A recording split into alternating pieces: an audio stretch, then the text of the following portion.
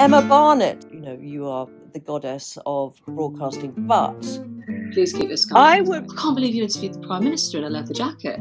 It was so cool. And I was like, I did not interview the Prime Minister in a leather jacket. What are you talking about? And that's actually apparently one of the things my producers, hear me say the most. I'm just trying to understand. And I think if you put yourself in that position, you end up being very real most of the time, maybe too real. I don't know. I also think we live in a world with social media where you're not allowed to be wrong, ever. You're not allowed to change your view, ever. And I think that's really dispiriting and quite worrying, to say the least, for people coming up through education. But I knew I wanted to do something because of talking about it and getting such a reaction, and that's something so regular, that happens to most women most months, for a significant part of their lives, is still so disgusting to them a lot of the time. Never mind anyone else. And I do say in the book, but I mean it, genuinely, if men had periods, toilet roll wouldn't be the only thing that was free.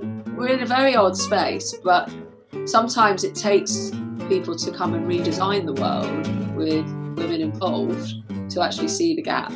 It was quite funny, the nurses at the hospital said, "You're not doing anything stressful over the next few weeks." So I was like, general election would be great. And already I find it really funny that my son will say, "Get out of your BBC clothes," because he's so used to, after lockdown, seeing me dressed in one pair of elasticated trousers around the house with different ties. You see these clothes online and then they arrive and you think, well, how do I wear that? And if you're listening, Your Highness, could help. Can you tell us what tights you wear? What, you're supposed to wear knickers under your pyjamas?